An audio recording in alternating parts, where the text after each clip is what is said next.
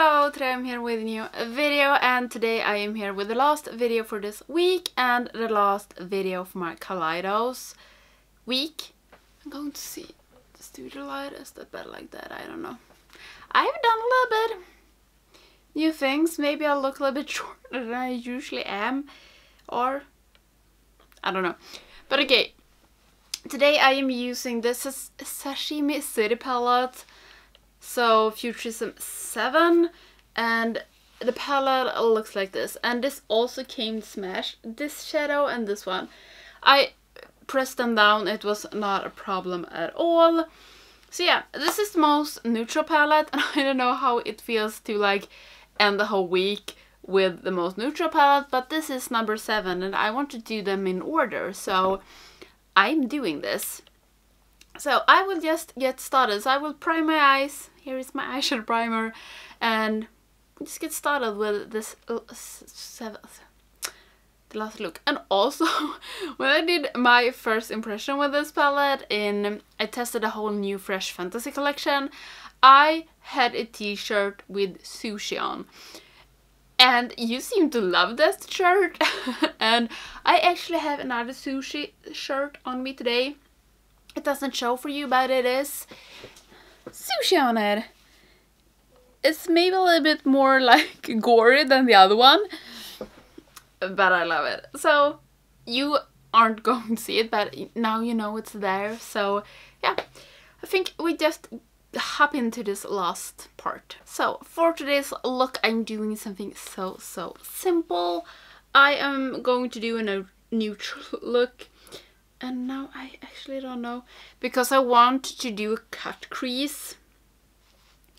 So I want to take just some really dark brown out here and then cut my crease and take one of the shimmers and really like have it super intense. But I don't know which browns I want to take. Like, is it bad when you can't decide which brown color you want to take? I don't know. I'm going to start with this shade and take it in my whole crease. And I actually have a mirror right in front of me, and that's why I wanted to make something new with my setup. I will have to see when I edit this how this really looks. I think it's always so hard when you like do something and you only see in the viewfinder, and it is so hard to like tell if it is good or not. So we have to just wait and see. Maybe I think this is better and I will start doing this setup, I don't know. But right now this is so much easier, and I have like some glitters here. I don't know why, because I haven't worn makeup for like 2 days. So where the hell did you come from? And then I think I will go in with this one. I can't remember which shade I swatched and it felt the best with, so I think I'm going in with this one. And I'm going to take it, I might want to take it like in my crease as well. I actually think I want to do that. So I'm going to... What is she doing now? Okay, first I almost closed the door. And then she wanted to get in, so she opened the door. And then she closed it, and now she wants to go out. She... yeah, she used her face. Like pushed it through the door. I'm going to take the shade and with a smaller blending brush, tapping it off a little bit and just deepen down my crease. Maybe I don't have to tap it off. And I'm so used to only use the mirror in the palette, so I want to do like this all the time, and then I remember I have a perfectly good mirror right in front of me.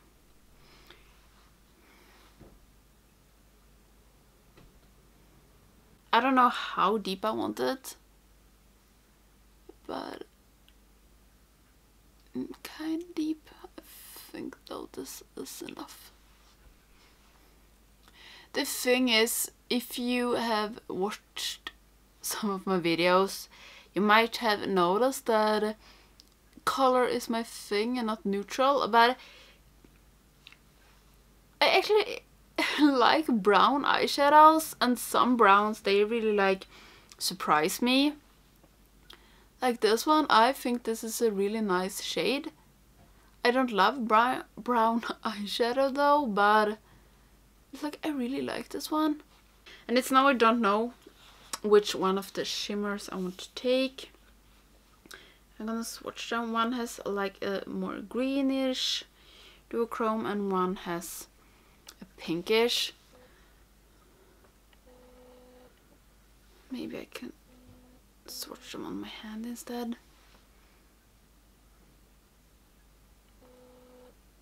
So I don't know if you can see. So the one on the bottom is the green one and the other one is of course the pink. So like this they look pretty like alike, but here you can see that one is green and one is pink. And I don't know which way I want to go. I actually think I want to go with the green one. So I will find my glitter primer, find my Pepsi, look where Astrid is, find a clean brush, and I'm going to cut my crease, and I have hooded eyes. And I just cut. I do not use any of these like close my eyes and so on. I have done some cut creases in my life and I know kind of where I want them. So like this, and then I'm going to do something that I usually don't do, but that I know a lot of people do, like tap the edge so it blends in a little bit better to the matte. And then I'm going in with this duochrome, and I go with the one that is the green.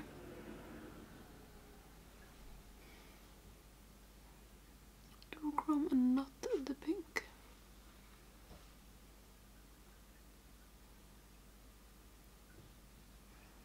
I don't actually know if these are duochrome, but I think so. Like, never asking me for anything what the shadow is, because I never know. And I'm always like this when I do some kind of cut crease. I'm like, I don't like the sharp edge here, but that is the cut crease. That is the cut crease, but I don't know what I like it, but I like this. Okay, I think I just want it like this, and now I have some fallouts on this. I think I'm just going in a little bit with the brown one. Just dip it in a little bit and just take it here. Don't know how much of a difference it makes. Okay, like this. I really do like this. Maybe I could have cut my crease a little bit higher, but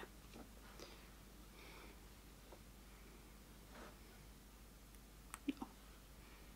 I like this. So I'm going to cut the other one. I don't think I need to do that on camera. So I will cut my other crease, do the same thing to this eye, fix my base and my brows, and then I come back and we do the under eyes, and then I am done with this whole week. And I think I might, okay, I really love this. I think I might going to do like a recap, talk a little bit about the palettes, just like a review of the Futurism palettes from Kaleidos. So yeah. I will fix this and then I'll go back. It's time for my under eyes, and I think I just want to go in with this shade that I had in my crease, and I might deepen it down with something. We'll see. Right now I don't know if I need it. Maybe just a little bit later on. might just a little bit. We'll see. And I'm thinking about if I want to do something in my inner corner or not, but I haven't decided yet. I might just take a little bit of the shimmer that I have on my lid and just take my pinky and press it there. Okay, I think I want to take the one that I had out here just to deepen it down a little bit out here. So, and and I actually think that is all for the eyeshadow, so I will take something in my waterline, choose a lippy, or do I want something? Okay, I take something in my corner. I take the shade that I had on my lid and just take a little bit on my pinky and just press it here. And I said this, I think it was in yesterday's video, that I really like to do this if I don't want like a strong inner corner, because I think this looks more natural in one way and it don't look so, it isn't that intense, and sometimes I actually don't want it to be too intense. So I will put on mascara, something in my waterline and take a lippy. And then I'm actually done with this 7-day long week. Kaleidos week. So this is finished look. For my waterline I took Colourpop's Extra Frosting, I think it's called. Yes, and for my lips I took a combo today again.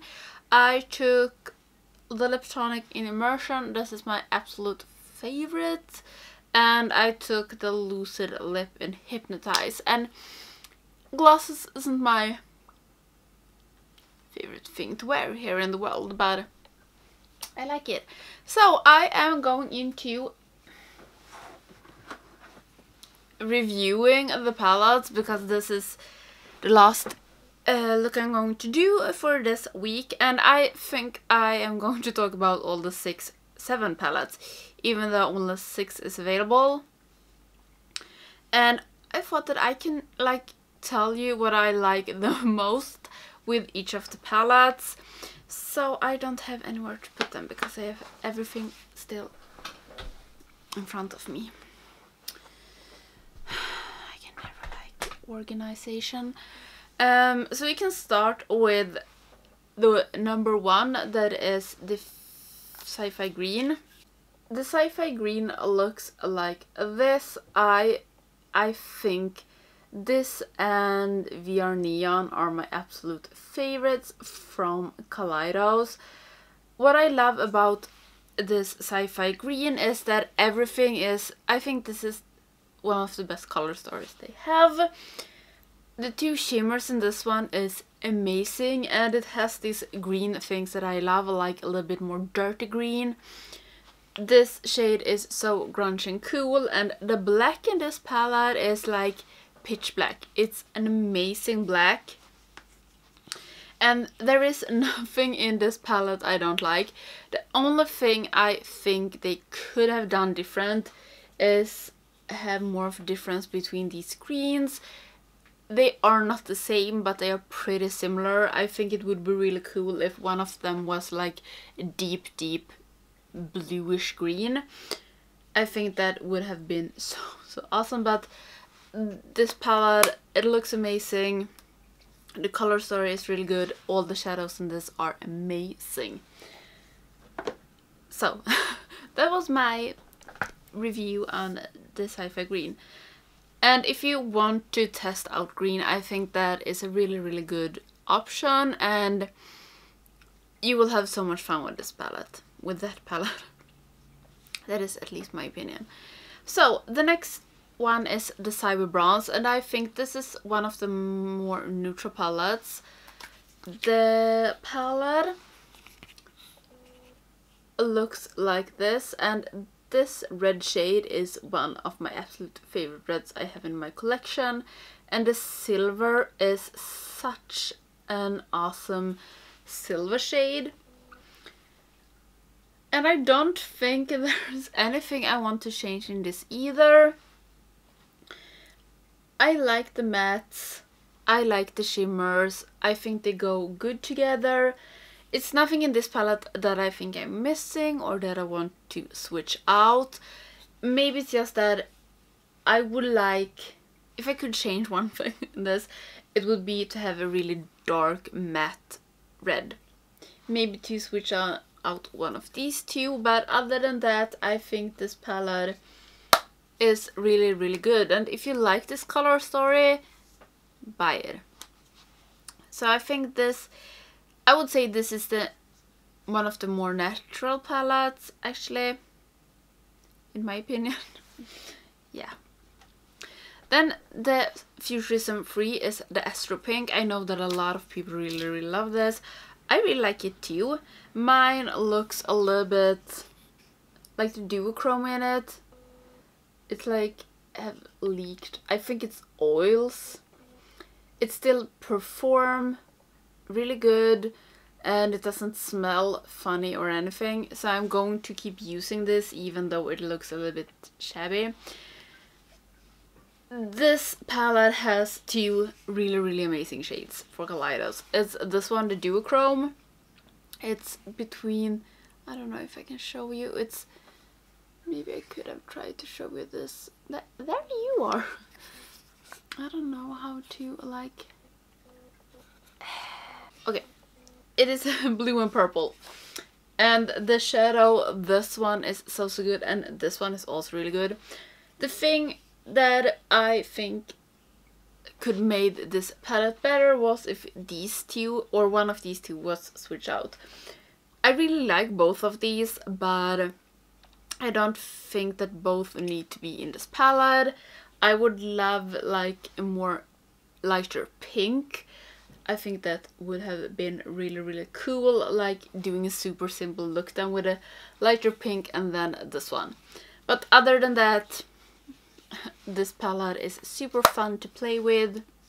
It has a really good black. It's not as amazing as the one in Sci-Fi Green, but it is a really, really good black. And then we come to the palette that I'm not going to talk so much about because this is discontinued, and it is the VR Neon. I love this palette. This is amazing, and I'm so sorry for you that didn't get this. The two shimmers in this is such an amazing shimmers, and the green and the yellow is really, really light and pigmented, and the orange and the red is amazing. So, and this color story is like the perfect color story. I wouldn't switch out a single thing in this.